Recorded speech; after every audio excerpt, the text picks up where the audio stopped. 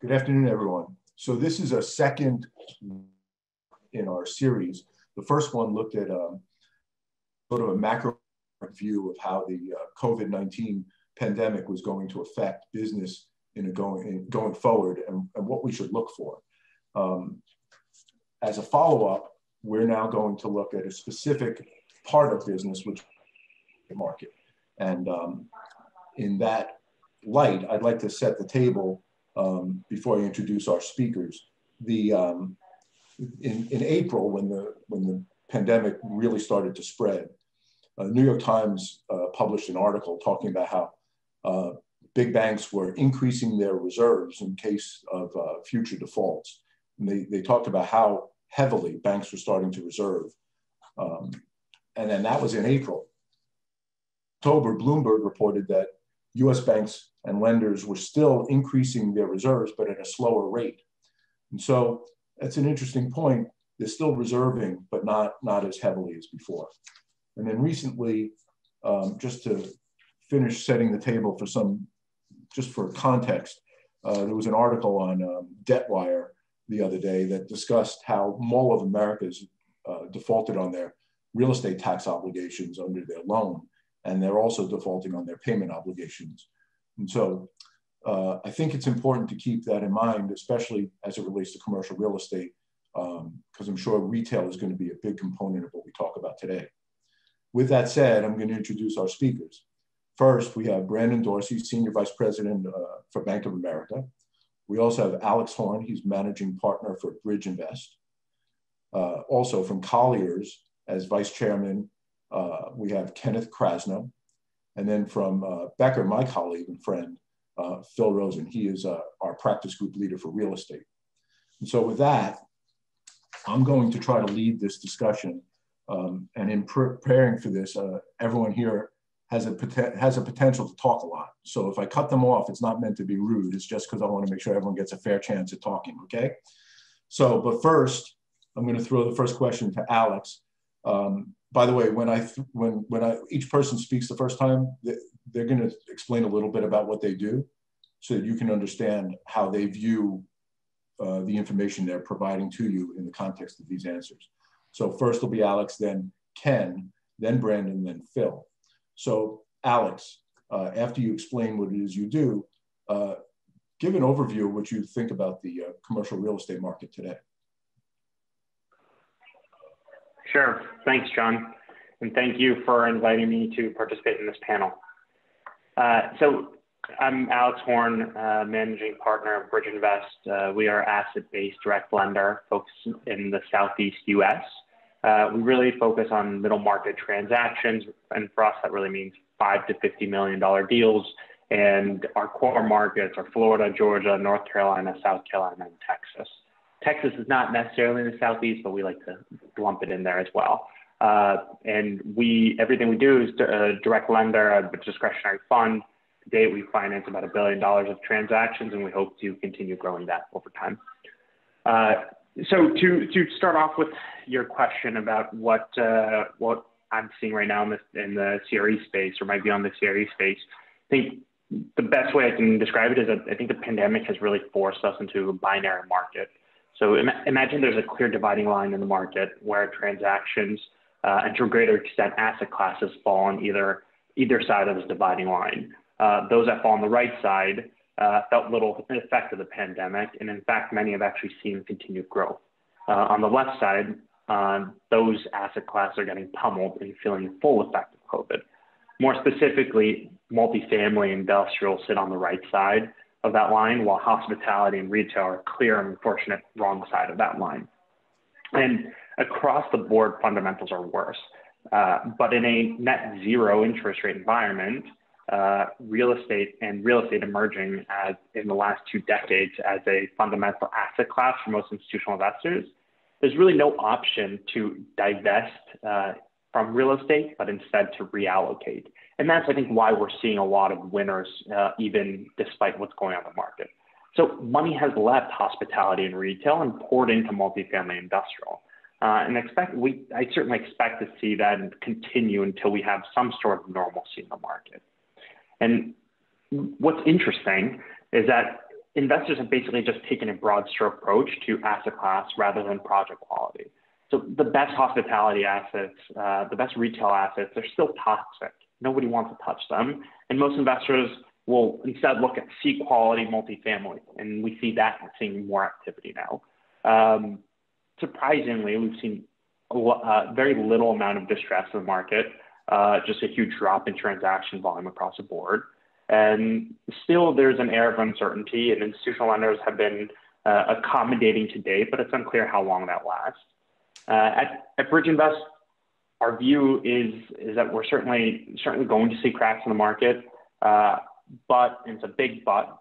There's a lot of capital available for transactions, and debt is still widely available due to the incredibly deep alternative lender industry that has developed in the last decade since the financial crisis of 2009. So that liquidity has done a lot to keep markets at reasonable prices. So generally, still pretty favorable, and I think that's overall kind of commented to my view on the series is that generally I still think that select asset classes I'm still generally pretty favorable on that, especially multifamily and industrial.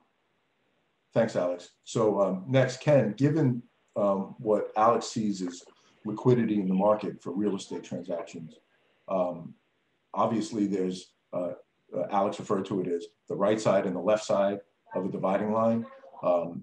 There's obviously markets that are in distress, maybe they're hold or sell, and there are assets on the right that are buy. But tell me, given this liquidity and the distress environment, maybe on the stuff that's on the left side of Alex's dividing line, where do you see the opportunities for business in the commercial real estate market? Well, again, I want to echo what Alex said. So thank you, John, for inviting me today. In the distress market in general, and I'll talk specifically here in our local market here in South Florida. Currently there are about 75, 80 properties that would say will be in special servicing. And to Alex's point, about 2/3 of those are, as you would expect, in the retail and hospitality, sector. So there's clearly distress in those segments. Hospitality, obviously, because this is a market that's basically been devoid of movement, right? If people aren't traveling for business, for leisure, et cetera, the hospitality market is suffering. Retail market is obviously a different dynamic because, a lot of the trends that were happening sort of pre-COVID have really just been accelerated during this, COVID period. Our famous saying now is we're seeing, trends that probably would have taken, 2, 3, 5, 7 years, of transformation have really happened in the last 7 months. So clearly retail and hospitality are in the crosshairs of distress. Again, to Alex's point, there's certain capital that is attempting to circle those, distress wagons, and we're starting to see some of that trade start to, materialize now. So there are people that are clearly focused on that segment of the market. On kind of the right side of the equation, as Alex also mentioned, of those 77 deals, 3 of them are in industrial. That continues to be, the strongest segment of our market. We just did a study for one of our large developers, and this is across the country, not just in South Florida. Last year, there were about 20 transactions in the country over 500,000 square feet for distribution for the Amazons and the like of the world. This year to date, there have been 61. And last year that represented about 14 million square feet. This year it's almost 55 million square feet. So the e-commerce, the explosion of e-commerce as a proportion of how people are spending and shopping and so on and so forth has exploded. And is only going to continue to accelerate. The people that are used to shopping online are going to continue to shopping online. That's changing the whole dynamic of the retail market, of the retail footprint, and where retailers are choosing to locate. But that trend is accelerated, clearly causing disruption and distress in the retail market, and to a certain degree, obviously, in the hospitality market. Most of our estimates on the hospitality market are looking at normalizations probably in 23 or 24. So, you know, that's going to continue to cause some pain and distress as some of these smaller and mid-size operators are going to feel that strain, you know, for the foreseeable future. So the big question, and I know we're going to get to this maybe a little bit later, is kind of the monkey in the middle there, which is the office market, which is kind of a little bit in neutral. There's a lot of trends talking about what the future is going to look like, but not a lot of movement, you know, in the current state that points to distress in that market. But it's clearly going to be moving as we look through, you know, 21 and into, you know, into the future. So I'm sure we'll get to that later, and I didn't mean to take up your time. But no, thanks, Ken. So Ken does raise the office, but Brandon, please don't address office yet, because then we're going to cut this webinar short, and we're going to shoot some ladder to the end. So let's not do that. But Brandon, given the liquidity that Alex was talking about on the right and left side of that dividing line, and where Ken was talking about the distress side, what those deals are looking like, and the positive side with industrial. Please tell us some of the unique deals and opportunities you guys are looking at in the CRE market. Sure. I work with real estate owner-operators, business owner-operators. I really, you know, build a bank around them, and I'm not necessarily seeing the right side, left side, although I get it, right? We're working on a deal now. It's actually started, and I know my buddy who actually called me on Saturday about this deal is on, but it started with a resi mortgage that went sideways, and we're about to do the whole building, right? And this is a multifamily. You know, we're also, you know, working on a retail deal, and it was hard, right? But it was hard in understanding the tenant, right? It wasn't Target, but you know, but we're there, right? You know, with the right sponsor profile, we really can do anything. You know, I'm, you know, knee deep in a storage deal. I guess to your point, we're working on a fulfillment center. But what's unique about this fulfillment center is it's a new building, right? It's a new building. The historicals aren't there. So you're really relying on, you know, the business owner's previous and current experience to actually, you know, execute, you know, in this new facility. And we're also doing a logistics and trucking deal as well. So it's, you know, kind of across the whole gamut, just some of the things that I'm seeing. What's unique isn't just what I'm working on, it is the environment that we're doing it in, and we're doing it inside the private bank, right? I mean, I can only imagine in the commercial bank and, you know, other areas of the bank, what it is that we're doing.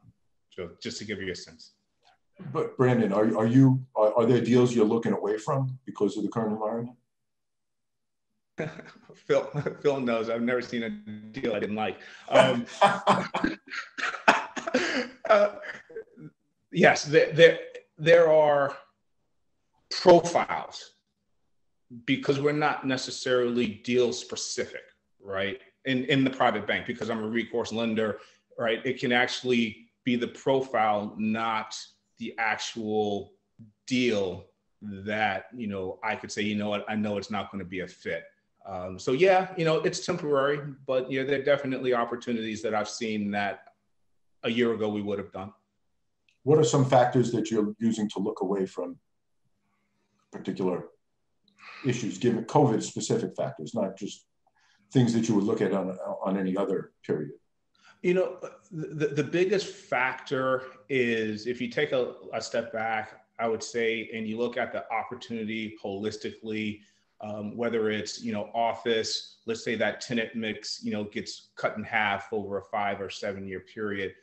If it's, you know, retail and your tenant mix right now is at 90% and that goes to 50%, like, what does that look like, right? What does that repayment structure look like, right? That first and second source of repayment, and why that's important, like you said it, right? You mentioned loss reserves. There's no secret, right? You heard it across the whole banking industry, right? I mean, the inability of someone to repay a bank and especially make their principal payments directly affects, right, your ability to lend. I mean, that's that tier one capital coming in. The less you have, the less you can lend, the more you have to post reserves. So that risk and the likelihood of the bank experiencing that risk is something that could cause us to look away, right? I always say, right, we're your bank, we're not your equity partner. So, that's a risk, our ability to repay. Yeah. Okay, so Phil, you do deals on the debt side and the lender side. You do deals on the buyer and the seller. We do them whichever side we end up on. And given the parameters that you heard from Alex and Brandon and the market, the way it's described by Ken, tell us what you're seeing in the wave of real estate, given the distress that a lot of businesses facing. Sure. Thanks for having me, John. And you pretty much said what we do. We represent investors, lenders, and developers in all their transactions. So when COVID first hit, I had a lot of clients calling me, the lenders, commercial landlords, commercial tenants. And I told all of my tenant clients, you have to open kimono. You have to tell your landlord what's going on. You have to be honest with them and upfront. Don't stick your head in the sand. I told my clients who were having problems with their lenders to do the same. And I told my lenders and my landlords to demand transparency from the people that owe the money. What happened then was it seemed like everybody was willing to play ball. There were a lot of forbearance agreements entered into. Banks universally were giving 3 months, some even 6 months, even though people are asking for 18 months. Now what we're seeing is the end of that forbearance period. And so I haven't really started seeing distressed deals coming through, but you can read the tea leaves right now. There will be some banks that'll be willing to do some sort of extension on the forbearance, maybe another 3 to 6 months. We all know about what's happening in CM. You're looking at 10.5% across all. Hotels are at 26% and retail's at 18%. Those are astronomical numbers. So I think the first wave of distressed deals that you'll see after the lenders try to figure out whether they can do some sort of long-term restructure. Those long-term restructures in CMBS debt are most likely going to require the principals to come up with more cash, right? Some sort of pay down, something to make the special servicer comfortable that the owner is well capitalized and was asking for help the way most people should have in that situation. Once that happens, I think you're going to see a lot of assets potentially going into foreclosure. But this is not 2008 and 2009. The difference that I see between then and now is that Wall Street has such a tremendous involvement in real estate in a way that they didn't before. Think of all the single family homes that have been purchased in the last 10 years by the Blackstones and the like. Wall Street is very much involved in real estate. It has been uncovered as a tremendous investment in the long term, regardless of what asset class you're in. So to echo what Alex said, there's so much capital sitting on the sidelines right now that I don't think you're going to see the 30 to 40 to 50% haircuts on a lot of assets. I mentioned hotel and retail. Retail has been in its own little death spiral lately, and you do read a lot about what's happening with shopping malls, what's happening with strip centers. We're seeing a lot of owners trying to repurpose. The problem is they can repurpose, but the value of that property is going to go down. Retail rents are generally going to be the highest and best use for those retail areas, unless you can create something special there. So I think you're going to first see CMBS loans going bad, which will include a lot of retail. I've got a lot of people who have called me in the last month telling me that they're looking for hotel deals, especially suite hotels that they can convert into affordable housing, that they can convert into assisted living. So I think you're going to see some hotels with adequate facilities, especially suite hotels, because they're plumbed and electric for potential studio and one bedroom use. You'll see some conversion there because, like Ken said, we're not going to get back to regular levels for some time. And those levels may never get back up in the near future because people aren't traveling for business, right? The five of us aren't up on stage somewhere. We're sitting at home. By the way, this is the first time in about 4 months I'm wearing a button-down shirt. This is very uncomfortable. Thanks for sharing, Phil. Hey, Alex, you know, part of what Phil was talking about is this idea of what deals are moving, what deals aren't moving. And from the lender side, right, and talking about forbearance and putting deals in place, you probably have a pretty unique perspective on what the borrower world looks like under COVID. So what's going on now? What's different from before versus what's the same? So I'll start off with that second part about what's different now. I think the best way to set the stage, there's just massive dislocation in the market. As Phil mentioned, CMBS issuance is way down, and traditional institutions are just very picky on the deals that they're doing. So this dislocation has caused a reset of what deals go where, since nobody really knows what fits into which bucket of financing. So a lot of deals are just getting shopped around like crazy, with a lot of people doing a crazy amount of work, but not getting anything done. So to illustrate this, if you think pre-COVID, there were 5 deals in the market. Each deal stayed in its own lane, and it would go to effectively each one of the lenders that it makes sense to go to. And when borrowers were kind of plugging in kind of the cost of capital, they could do this with a high degree of certainty in their models of what more or less leverage and cost of capital they would do. And you fast forward to today, those same 5 deals are getting shown to all the same 5 lenders, but all of them are getting shown to every single lender. And of those 5 transactions, 3 of them just get pulled from the market entirely. So it happens that I think Brandon, myself, and every other institutional lender and every other lender are looking at those 5 deals. We're all saying, hey, this might fit my box, this might not, but all of a sudden, for some reason, it does or it doesn't. So just a lot of work and a lot of inefficiency. And to illustrate this further, we lost a few land deals to banks in the past 6 months that I would have never expected a traditional bank to do even pre-COVID.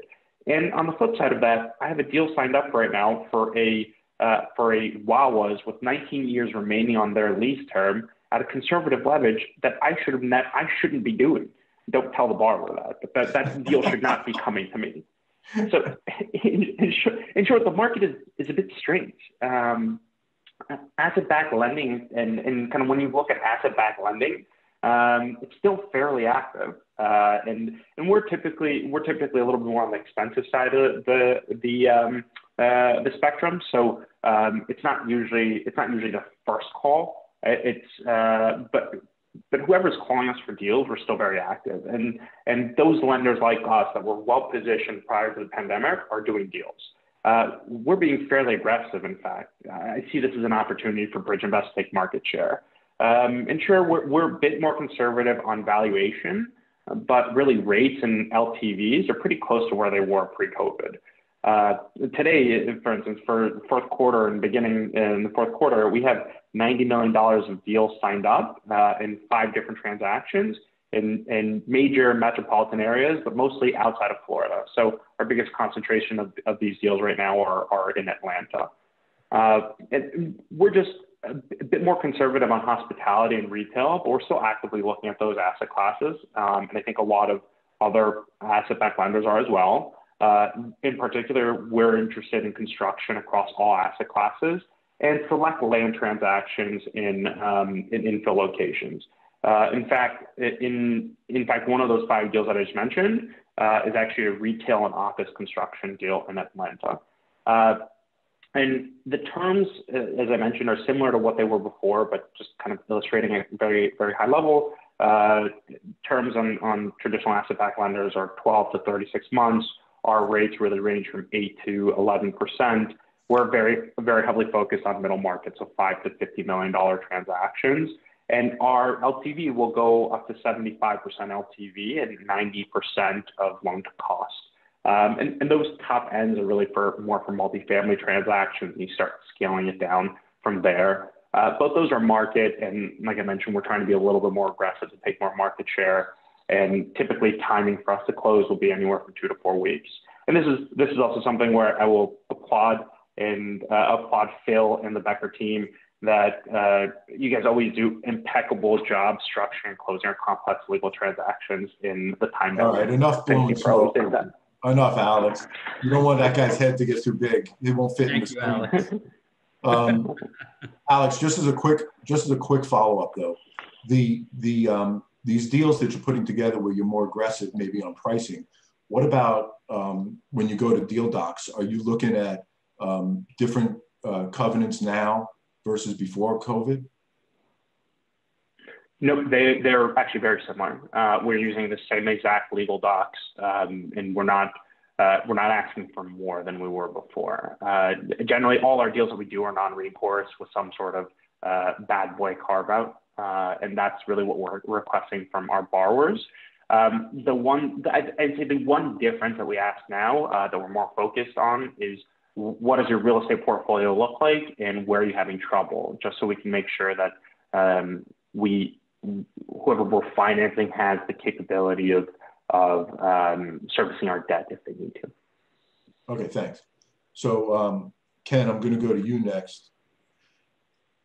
So we've talked a little bit about retail. You talked a little bit more about retail, and you talked about acceleration. Where do you see the retail market for real estate now, given COVID and the left side, right side that Alex was referring to, and maybe a little closer scrutiny, even though they're writing deals, even though Brandon's writing deals in retail, but looking at them a little bit more carefully. What are you seeing on the transaction flow side? It's a tough question because, quite honestly, the market is evolving, as I mentioned before, and it's really kind of transforming. And so what you are seeing is retail kind of transforming itself. It's no longer only about kind of the physical proximity. It always used to be centered on location, and sort of a primary proximity to your customer. Now, as e-commerce has become central to a retailer's kind of value proposition, the way they're looking at space is changing, and you're starting to see a melding of kind of distribution, showroom, retail, experiential, and so that changes the type of footprint that retailers are looking at, the way that they're designing stores, going forward. So Phil talked about it a little bit. The repurposing of some of these malls or strip centers or so on and so forth is really what is happening now, and what is transpiring and transforming the retail market. It's going to require a lot of capital because there is going to be a complete sort of retrofitting of the physical footprint.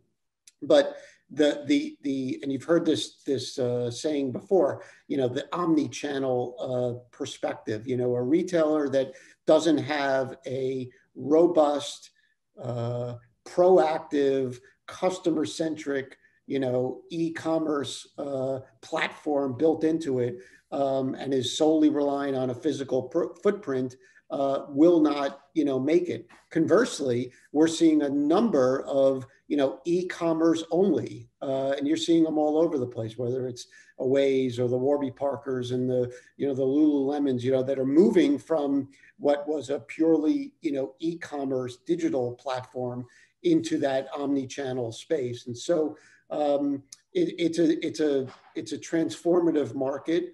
one that requires, a lot of strategy, a lot of foresight, a lot of capital, because it's going to take, it's no longer about just putting boxes, up and figuring out whether you're going to have a supermarket and a TJ Maxx and so on and so forth. So it is a dynamic market, and the reality, and the sad reality, is that we're, as a country, probably somewhere in the neighborhood of 5 to 10, the amount of space in terms of being over retailed, the amount of physical space for the amount of people, population, shopping, and so on and so forth. So that's going to force a transformation on one end, repurposing, recapitalizing, orienting certain retail, and other retail just basically being eviscerated and evaporated and repurposed into something,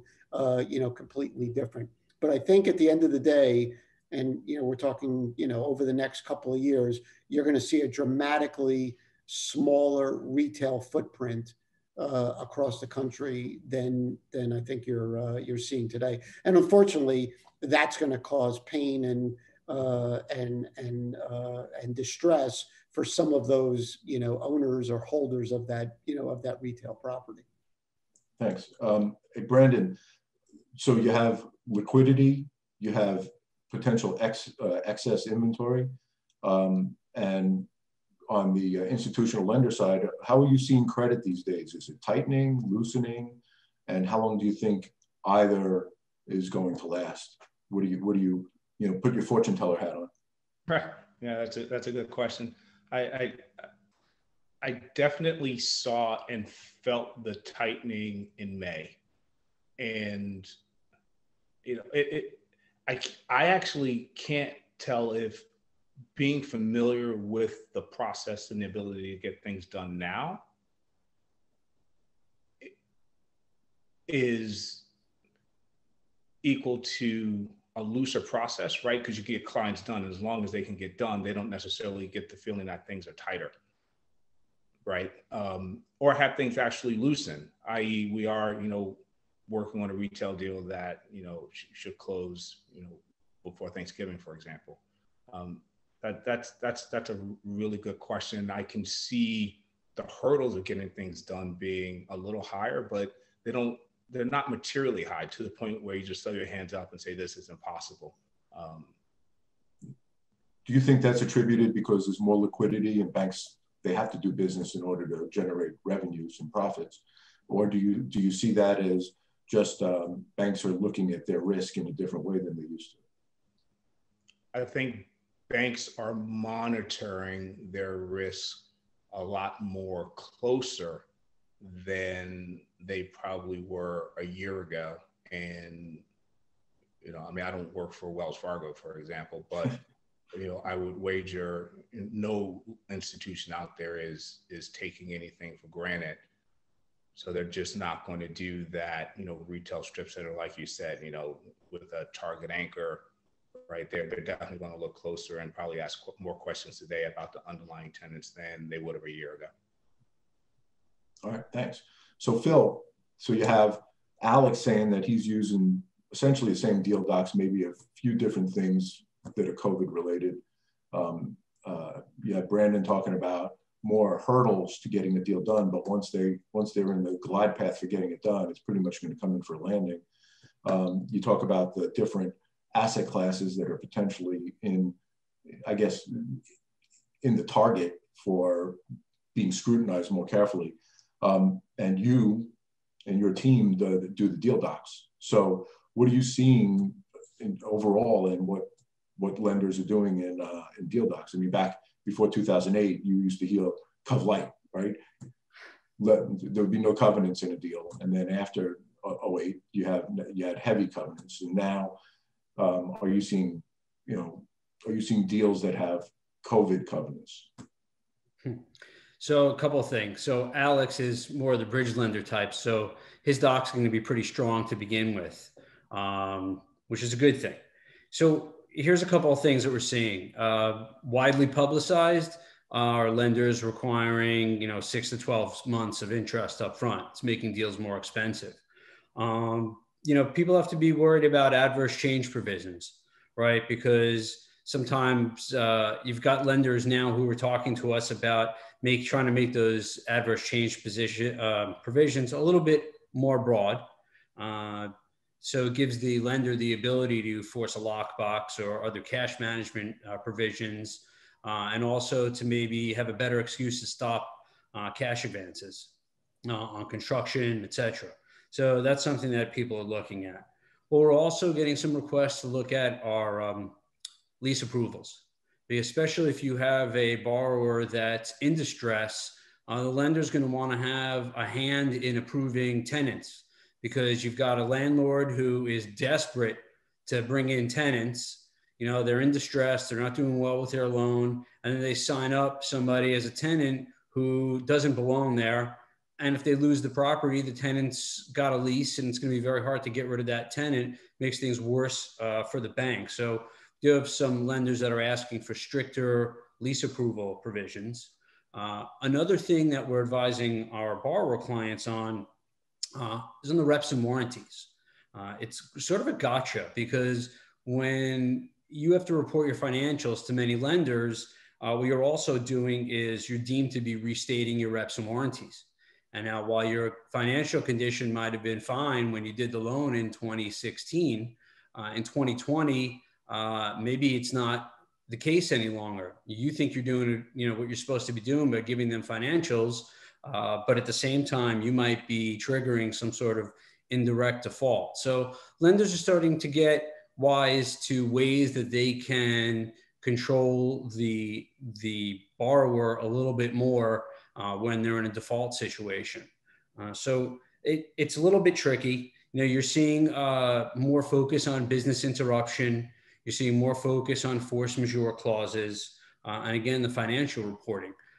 Overall, I haven't seen this huge sea change, but it's been these little things. When now you ask me this question, I'm sort of running through all the conversations I've had the last 6 months in my head. And you're right. I think the lenders are getting a little tougher where they need to.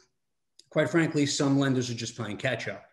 Ken, I was looking at my notes and just getting back to the repurposing. I have a number for you, 2 numbers. With regard to retail closings, right now, nationwide, there are over 400 retrofit proposals out there, and there's another 315 retrofits in process or completed for retail space. So that just shows you what, it's really you're separating the strong from the weak in retail, and the folks that can really withstand this and say, we're going to pull all the chips off the table. We're going to retrofit, and we're just going to wait for that next wave. So it's just, I thought that was interesting to throw in there. So just as a cautionary tale on the lender side of this, recognize that there's an old tried and true claim that borrowers can bring when you exert too much control over a borrower for lender liability. So be careful how much control a lender asserts over a borrower, because you end up on both sides of that transaction. And when that happens, watch out. That's when I get involved. But we're not here to talk about me getting involved. So moving over, Ken. So, you talk about these new covenants, and part of those covenants could include use covenants, right? And what you're going to use and what you're not going to use the property for. And there are specialty concepts we saw pop up, like WeWork. Given COVID, I don't know how group space is going to fare, even forgetting WeWork and the bad business decisions they made in the past, but how office space and groups working without doors and walls is going to fare after COVID. But given the way office spaces start to introduce what you were hinting to earlier in this talk, what are you seeing as far as these distressed office space or specialty space concepts? Those are, 2 generally different areas. When I think of generally, we talk about specialty, office space. A lot of what we're seeing, to Phil's point on the repurposing, in a lot of retail, you'll see a lot of medical, medical office and medical, uses that are, very obviously heavily specialized, but benefit from, that synergy in a retail center, and kind of create a different dynamic within a center. With regard to the what generally would be described as co-working, WeWork is given that platform a bad name. They made some horrendous business decisions, but the model of providing flexible alternative workspaces for peoples and for companies is generally successful, and going to be more so as this kind of new dynamic of work from home, work from anywhere. Technology really, this experiment that was kind of forced upon all of us. Look at what we're doing, here today. But that is taking shape. So again, that's one of those pre-COVID trends that a lot of companies were trying to experiment with, trying to give their employees some work-life balance, trying to create some, flexible environment. Now it was just kind of forced upon you, right? Everybody had to go home, everybody had to work from home, and companies have figured out what's working, what's not working. And what I think universally has been sort of accepted is that the co-working type space, call it the third wheel. You go to the office, you work from home, but there's also that third alternative. There's that work, in an other yet somewhat productive environment is going to be a part of the solution. It provides companies and their employees that flexibility. It provides them the ability. I mean, not everybody. I mean, if my wife and daughter walk in any minute now, the aspect of working from home is not always ideal, right? I mean, there's benefits of it, but it's not always perfect. So, if there was an office shared environment, down the block, around the corner, that would give me the ability to work a little bit more productively, companies are going to provide that for their employees. So we are starting to see companies build that model, and you've heard a number of people talk about this, kind of hub and spoke model, where there'll be kind of the central office where people will be brought together for the type of environment that everybody, I think, is missing, even on, I'm sure on this call, collaborative work, creativity, just culture. So the office still, and all of the surveys that we've conducted, we're a global organization. We've conducted surveys with tens of thousands of employees and employers all over the world. Universally, people have said that this works, but it's not ideal, and that the culture, the camaraderie, the creativity that you can only get in an office environment is critical to a company's success. So that's where you're hearing a little bit of this hub and spoke model, where the central office will still be a critical part of a company's strategy, and their portfolio might be smaller because they might now have these satellite offices spread throughout where their employees are. They might have more facilities within, the WeWorks of the world to give their employees who are working from home and are not commuting into the office, 5 days a week, but maybe go to the office, a day or two a week, but can't work in their apartment because it's only, 600 square feet or so on and so forth. So the flexibility of providing these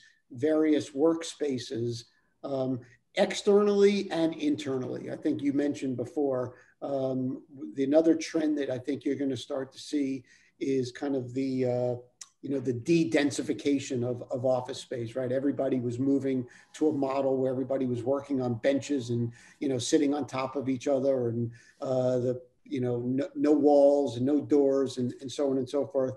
And I think that the COVID, post-COVID environment is saying to everybody that space is going to be important in the workplace. So as much as some companies might be taking less space because their people are going to be dispersed, and they'll do with this hub and spoke model, creating more privacy and more separation within the space in some respects counterbalances that. So that's why I kind of put office in that middle category, because a lot of this is still, being worked out, kind of as we speak. And as you know, office decisions like Becker's are long-term major capital investments, and companies don't make those kind of decisions lightly or cavalier. So they're taking their time. Okay. So Alex, given the framework of everything we've talked about right now, give us an idea of some of the unusual or unique, maybe cutting edge type deals you guys are working on, to give us a sense of what the future might look like. Sure, I'd be happy to. But first, I want to just go back to what Ken was just talking about, because Ken, I love the idea of the concept that you just talked about this third wheel of co-working space, or the shared working space, as part of the trilogy of kind of how we work. And I think it's fantastic. I've never heard that, but it totally makes sense. And I talk to colleagues all the time, and people are, I think the biggest positive about working from home is that you can actually pick up and go work somewhere else, right? You can go work at your parents' house. You can go travel. My brother, who lives in New York, is considering going to Park City for the winter to be able to ski on the weekend and work during the week. And I think this shared work concept, or the shared work environment with kind of this all access path that companies can give their employees, really gives a huge flexibility for people to be, a large part of their time in the office, but then some part also some kind of benefit to be able to go travel and do different things and so forth. And in fact, when Sandeep Nathrani took over for Adam Newman on WeWork, he even talked about like how he was going to use this pandemic to shed some of the bad leases that WeWork did, and really kind of put some pressure on the landlords to let them out of their leases with like lower penalties. So I think even they are seeing the light that Ken you're talking about here. So I totally agree. So John, sorry, to go back to your question about some of the deals that we're seeing. Surprisingly, I'll tell you, what we're not seeing is a lot of distressed opportunities. There are very few non-performing loans in the market that we're seeing right now to be purchased. And we were also kind of on that initial bandwagon of saying, hey, there's going to be opportunity here to buy or to finance people on non-performing notes, but we haven't really seen that come to fruition. A lot of what we are seeing today are refinancing of existing business plans. Refinancing of projects that kind of blew through their original timelines of their business plan. So they need to refinance, including an interest reserve, for a period of time until they can get to their next step in their business cycle. So whether that's a sale that's sufficient DSCR to go to Brandon, or some lease-up strategy. On the other side of that, we are seeing some new projects, some new development opportunities, and that really focuses more on the multifamily, industrial, and a bit of office space. And there's not that and when I talk about more multifamily space, one other place that we've seen that has been a big new kind of asset class in this pandemic is single family rental market. And that's a good example of a transaction we're doing right now that was something that we did before, but was not nearly a focus of the business as it is now. So we're doing right now a $6 million loan for a repeat sponsor to purchase 77 acres of land for single family rental community outside of Charlotte. This is an example of a deal that's on the right side of that line that I talked about. The developer here developed the strategy pre-COVID, and has been working on this pre-COVID to really to really develop a project that's an amenity-heavy single-family rental community in strong markets in the Carolinas and Tennessee. they've seen tremendous appetite for their product and a huge inflow of institutional capital into this asset class. So we've developed a good program with the sponsor to use our debt to purchase these properties. So we give them, this gives them the time to develop their business plan for the property, raise institutional equity, and then our loan can even convert to a construction loan should they choose it. So this is the third project we're doing with them. It's a local Miami-based group, and we basically have offered them anywhere from 55 to 60% of the purchase price of the land to buy that asset, and then figure out what they want to do with that business plan. So that's something that's unique from this market that we did a little bit before, but now we're doing a lot more of. Okay. Brendan, how about you? What are you guys looking at as really exciting on your side of the market? The excitement is really the sponsors, the actual people that we're coming in contact with. That is what excites me. I've really been able to engage virtually, right? I mean, you can't even go see them, right?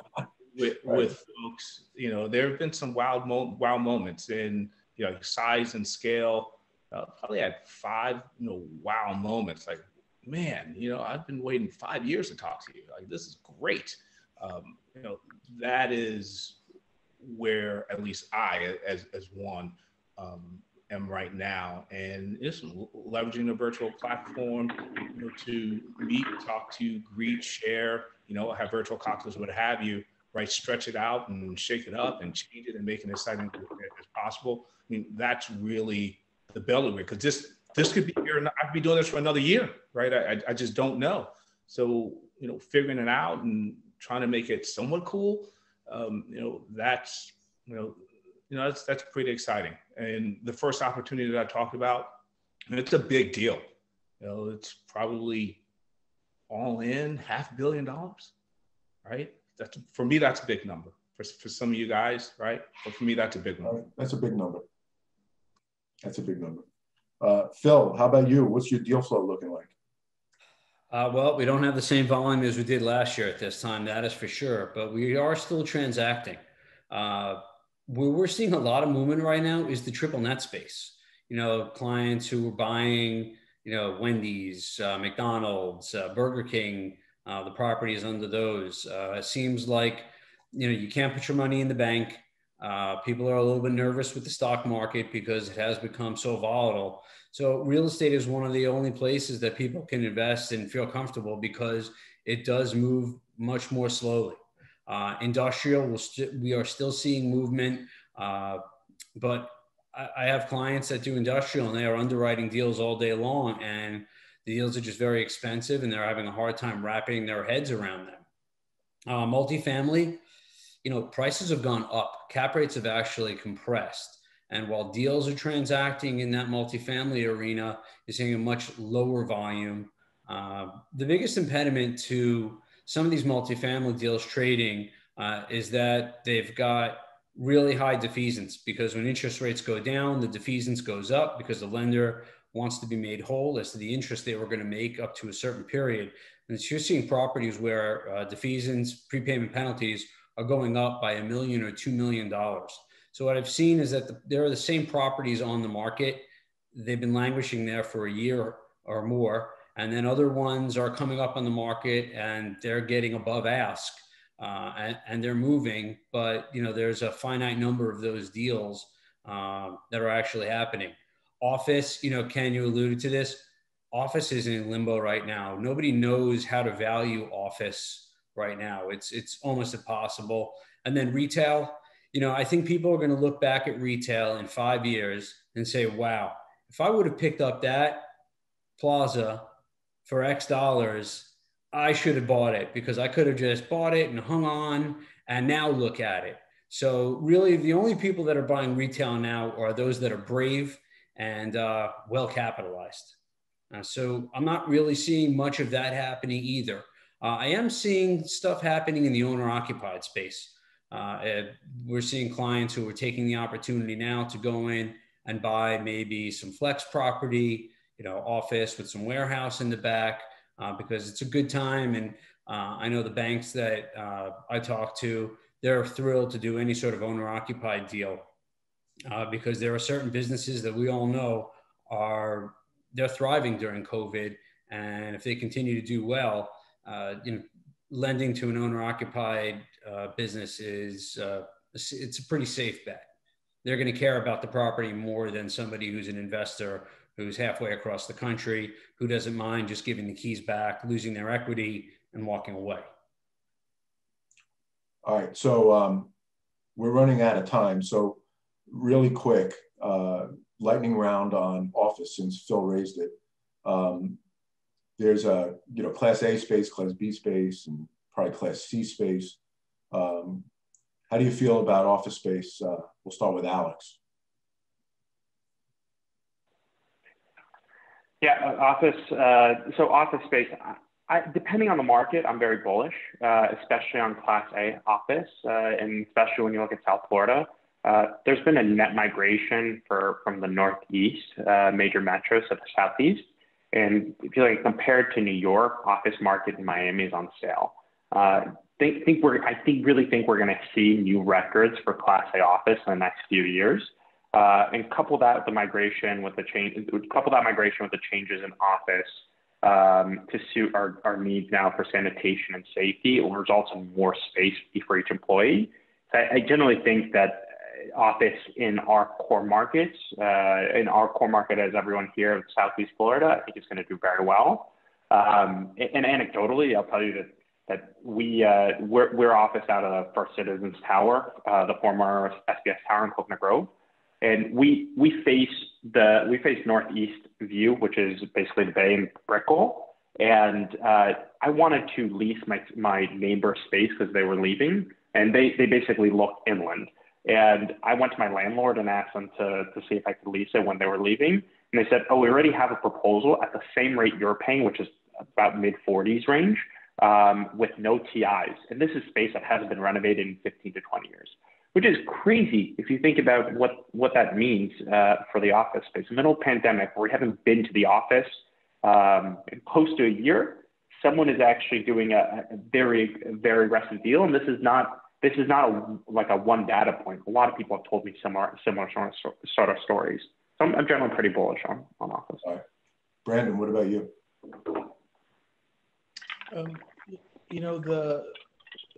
The cost per square foot. I mean, the leasing. We just looked at an office deal.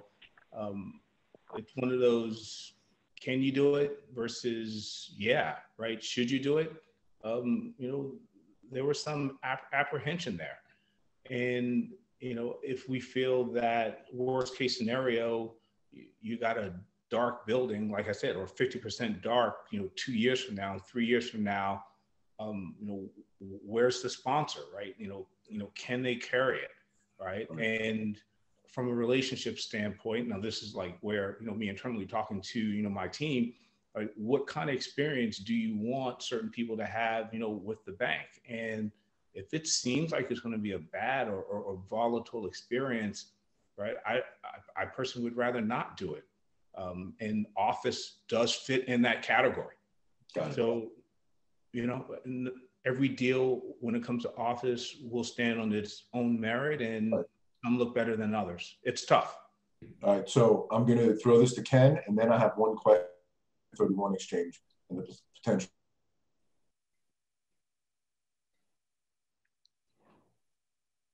Did he freeze or did I freeze? Froze. All right, well, the show must go on. All right, Phil, you asked the question. All right, that's great. All right, so I'm just looking at a list of questions that I have here. Okay, yeah. You know what, actually, what do we think is going to happen, if the 1031 rules change? What do you guys think could that chill the market? Is it not going to matter much? What are we thinking? So, Phil, I'll just jump in here because it's actually a question I had for you that I wanted to know what your clients are saying. Because that Wallace deal that I mentioned earlier, the sponsor in that deal is saying basically that he wants a refinance to pay off his construction loan, and his exit is 1031 buyer. And it's a conversation we've been having internally for a few days now about what happens to that market. Generally, where we've ended up is that market, even if it goes away, will take a little bit of time.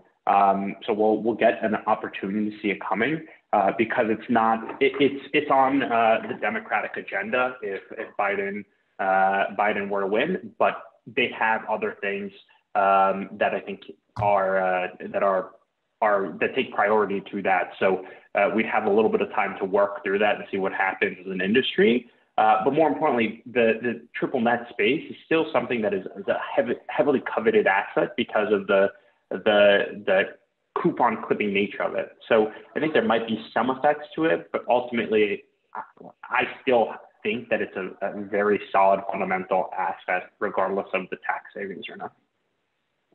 Sorry, I cut out. I must have lost the connection. They bumped me out. Either that or they got tired of hearing me talk. Probably the latter. A bit of both, maybe? I don't know.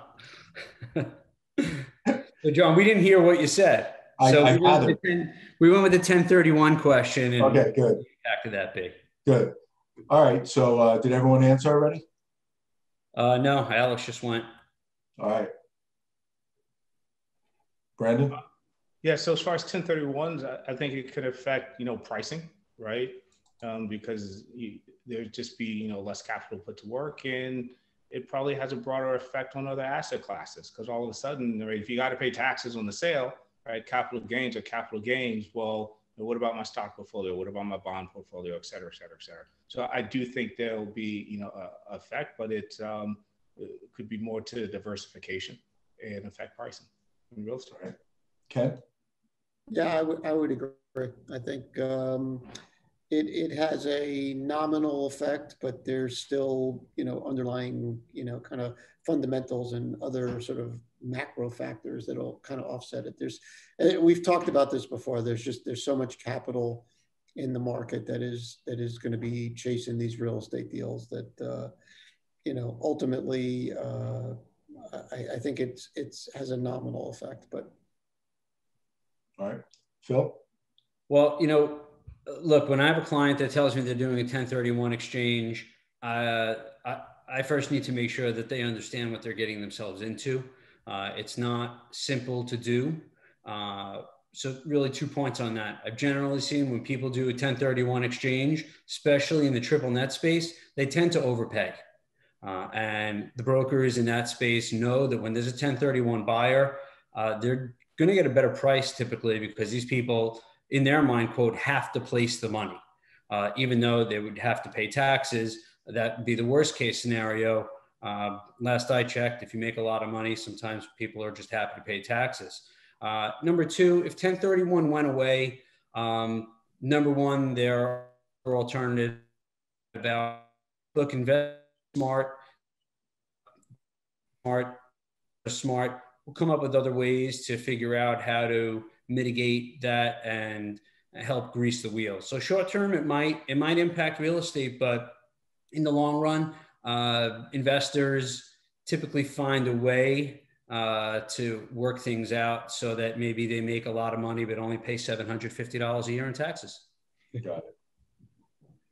Thank you, Phil. So anyway, we've run up against our timeout. So first of all, I want to thank everyone for attending, my panelist colleagues here for attending and providing a lot of insight and information.